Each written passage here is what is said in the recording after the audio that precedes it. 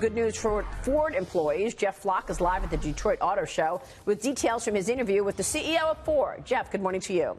Ladies and gentlemen. Maria, good morning to you. We are just getting a 10-minute warning now here at the Ford location. This is the Auto Show Ford stand where they're just about to show the new Ford Explorer. You know, they invented that segment, pretty much the SUV segment, and they're going to reinvent it again, as perhaps you see. The headlines from the interview with Jim Hackett, the CEO of Ford, and I want to make sure I got them all right.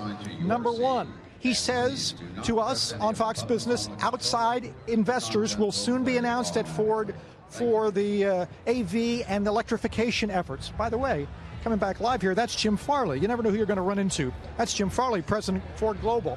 Other headline from Jim Hackett, there will probably be an alliance with VW to be announced shortly. But to me, the big headline of the show from Jim Hackett, he said, unlike General Motors, even though they're doing cuts in Europe, Ford will not eliminate any manufacturing jobs here in the U.S. Take a listen.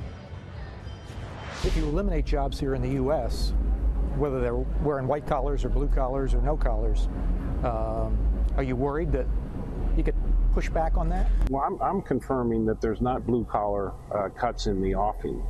And our president is really, taking a strong position of wanting to protect manufacturing jobs. And you can see the sincerity in that, in his policies. And so Ford is probably a poster child the other way. Our people have employment that isn't threatened.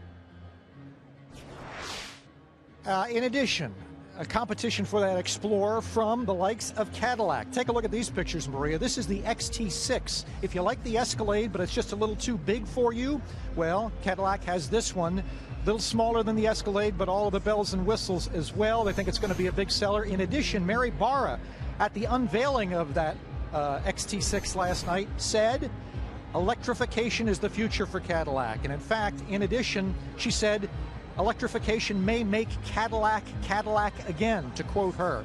They also unveiled what could be the very first electric Cadillac. We've got pictures of that. No actual vehicle, but pictures. And that goes to what some people say is a great vision from GM, something that Ford has been criticized, perhaps not having as much of a vision going forward for what the future holds. I talked to Jim Hackett about that and asked him point blank, have you got a vision? Is this a fair criticism? The answer. It's my history to take some time, not too much time, to be very thoughtful about a very powerful way that Ford's going to win. We are through that phase. Through that phase, that means they're ready to start making news. And Jim Farley's a man to make news. How you doing, sir? Good to see you. Happy New Year to you. Big news here today. Can you break any news for us right here on the air? Well, you have to wait, but yeah, we have some great new versions of Explorer we're going to show.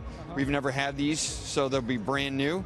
We're going to show a police car. That's cool.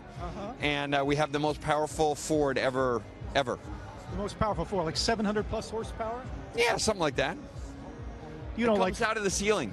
It comes out of the ceiling. Oh, right look there. At that. Yep. Take a look. Hey, Larry, can you see that up there? There's a car in that? Yes, there is. Holy crow. Yeah. Okay. It's called an auto show. And that's why we talked to Jim Farley, I'll tell you. He's full of excitement. Maria, that's the latest. We'll be back. Good stuff, Jeff. Thanks so much. Jeff Flock is at the Detroit Auto Show this morning.